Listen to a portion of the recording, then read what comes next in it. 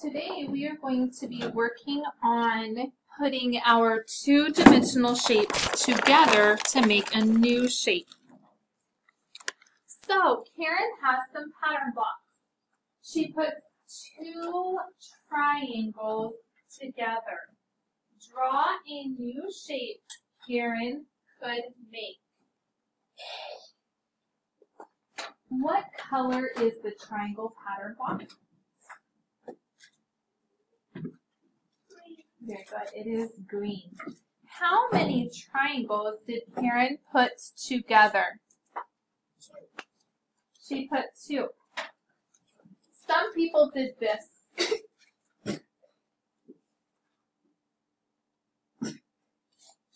Some people did this. Some people did this.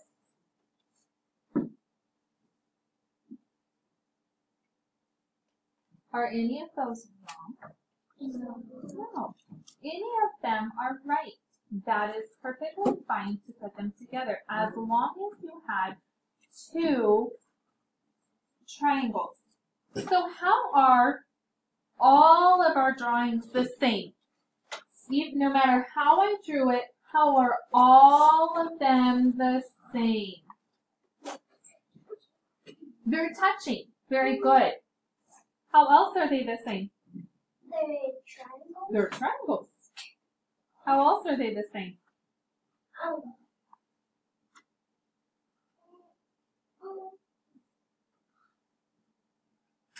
Vertices.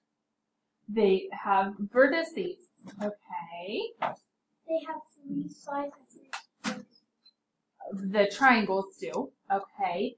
But not all of them have the three sides and three vertices, because if we see here, this one has four because we put the triangles together.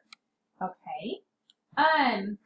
How are our drawings different?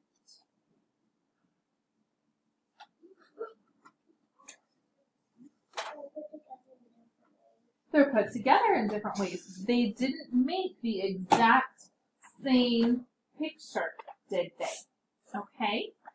So we are going to work on putting shapes together to make another shape today. I want you to turn your paper over.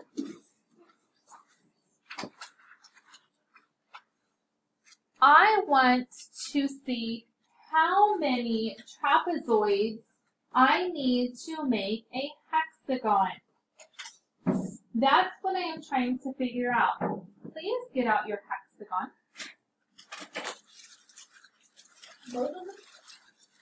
You do not have two hexagons.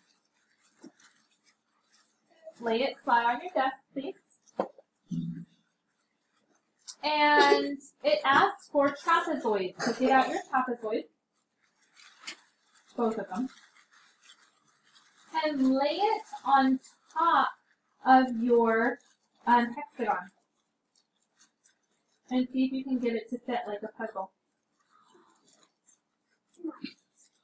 How many trapezoids did you get on your hexagon without sticking over the edge?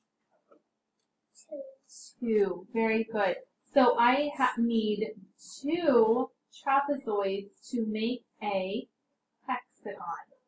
Okay. So do you see how even though we use trapezoids, I can still make the shape of a hexagon, but I just need more trapezoids.